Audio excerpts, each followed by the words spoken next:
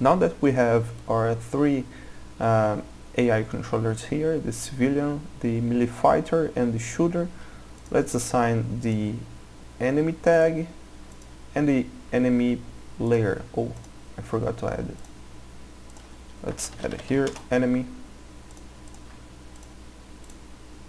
Cool. Okay, now let's set up the so anxiously awaited shooter, AI shooter.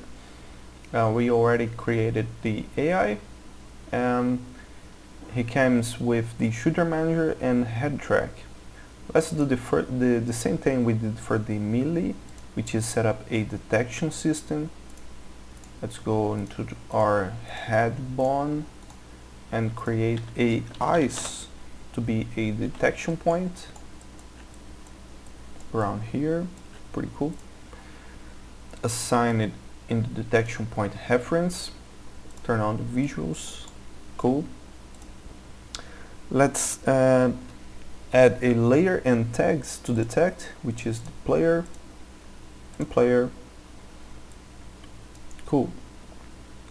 Now we detect a target, but we need to apply damage to this target. So let's go to the shooter manager, and the damage layer here is default. Let's also add the player to actually do damage to the player. Cool. Now let's add a shooter weapon to this character. We have already some prefabs here that you can, for example, let's add the shotgun. Here you can see that it's already pretty much everything configured, and you can simply replace the renderer of the object and keep the muzzle, keep the aim reference, auto source, point light, and particles. Just customize your 3D model.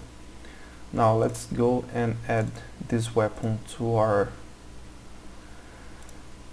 right hand.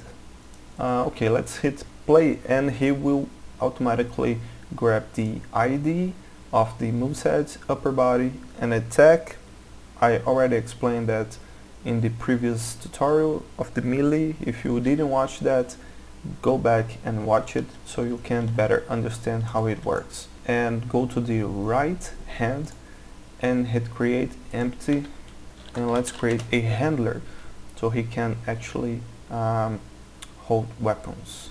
Let's assign our shotgun inside the handler and reset the transform and rotation. Cool. I'm going to turn it off my FPS controller for now so I can hit play and he can stay right here. Cool. We can see that our weapon is way wrong, but let's fix that. Select the shooter, go to the shooter controller settings, and here we have a lock aim debug. This will basically make him aim at you. He changed the moveset to aiming. So let's select the handler. Now let's align our handler here.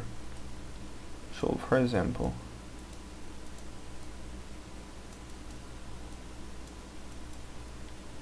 okay, let's select the front of the character and make him aim this correctly.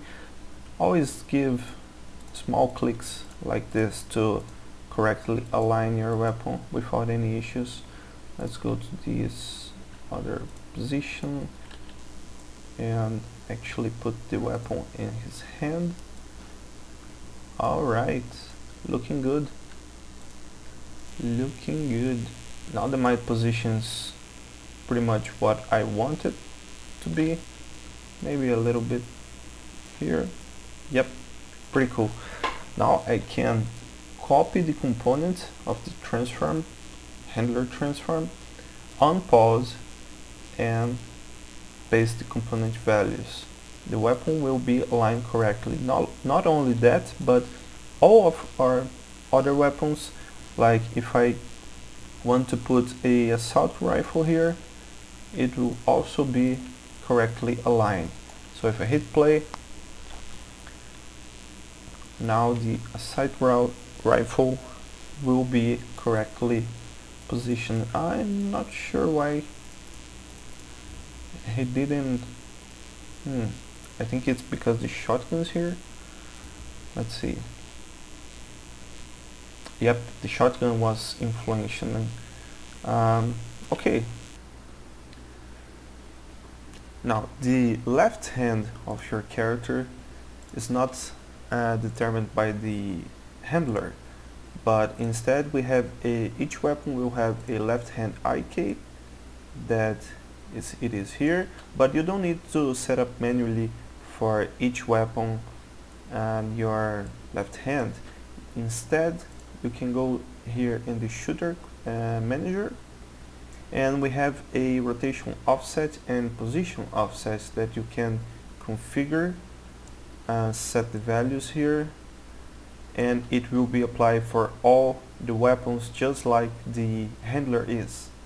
So set up your offsets and copy the component and paste it when you're done. Yeah, see that he does his reload, and yeah, pretty cool. So to finish our basic introduction tutorials to the new AI template by Invector, we just set up 3 different characters with 3 different controllers, animators, and FSM behaviors. And that was just the tip of the iceberg that it is our new AI template, because we just saw how to set up the controllers, but the real thing is the finite state machine, where we have actual brain of the AI. Is where we make decisions to switch between states that have actions in it. The package already comes with several actions and decisions out of the box, enough for any developer to create unique and interesting behaviors without the need to write a single line of code. But of course, if you want to create your own actions and decisions to customize even further, we encourage you to do that, and you can look into our actions and try to create your own. In the next tutorials, we're done with introductions, and we're going to take a look into how the FSM editor works. See you there.